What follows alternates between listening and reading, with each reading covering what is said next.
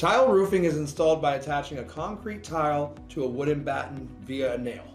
Whether you have S-tile or flat tile, the batten is still used in the same fashion. Traditional battens sit flush to the decking. This creates a couple of issues on the long term.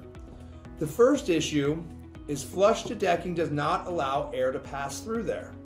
Now, if we opt for an upgraded elevated batten, this allows air to rise in from underneath the roof and escape through the top portion called the ridge. This means that we can take hot air from the attic and help it escape through your rooftop. The second big benefit of an elevated batten is water shedding. Now, these roof tiles are not waterproof.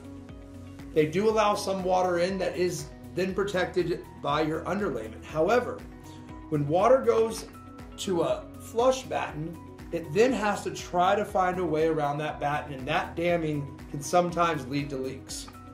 With an elevated batten, that water sheds right off the roof, no damming, and helps extend the lifespan of your roof.